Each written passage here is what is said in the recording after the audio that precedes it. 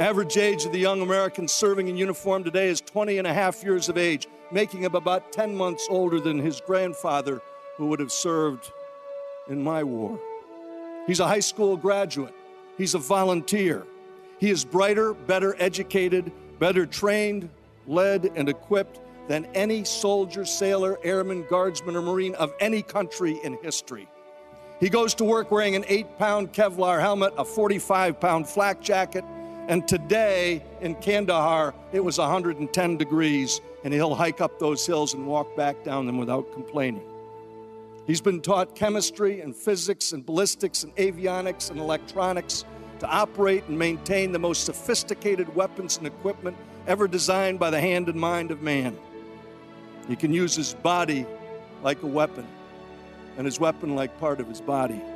And he can take a life or save one because he has been so remarkably well trained. The images of the young Marines and soldiers and sailors and airmen going to Bible studies and religious services aren't staged. They're all real. They're all spontaneous, and nearly all of them are initiated by those young Americans in harm's way. When they gather in prayer circles and huddle up before a mission, they're not going out to play football. They are going into mortal combat, and they know that some of them are liable not to come back. And they do it because they have faith. Just for the grins, how many of you raised a teenage boy? I used to do this when Betsy wasn't there because she eventually told me, I saw you raise your hand. I did that.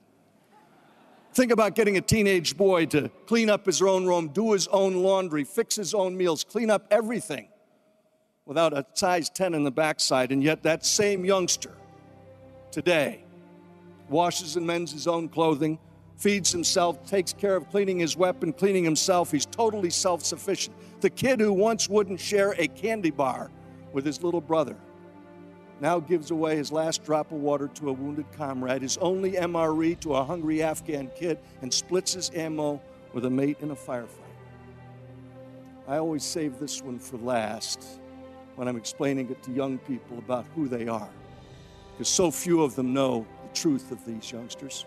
This is a frame taken from my footage on the 6th of April, 2003. Baghdad is the smoke pall you see in the background. The Marine unit I'm with embedded is the van, the lead element of the attack on the Eastern Corridor.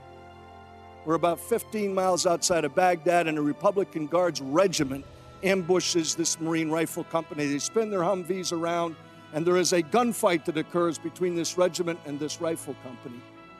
And in the midst of the beaten zone, the area where the intersecting bullets are crossing, a United States Navy corpsman I had first met in Kandahar in 2001 rushes into the battlefield, right through the fire, drags two wounded Marines out, and carries them on his shoulder to a helicopter that's landed in the roadway.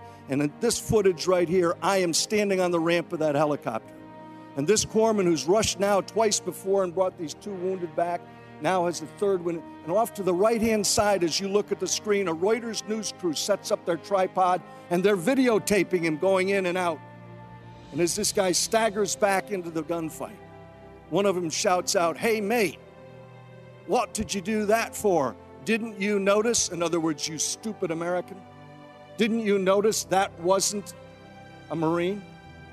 If you look carefully at that photograph, you'll see that the wounded warrior who's already been bandaged up by that United States Navy medical corpsman isn't a Marine. It's a wounded Iraqi soldier. And this U.S. Navy corpsman has rushed into the battlefield to save his life. And so, because it's polite company, Wayne, I can only put it this way. In response to the Reuters news crew, the Navy corpsman gives them a gesture. You're not supposed to get that part.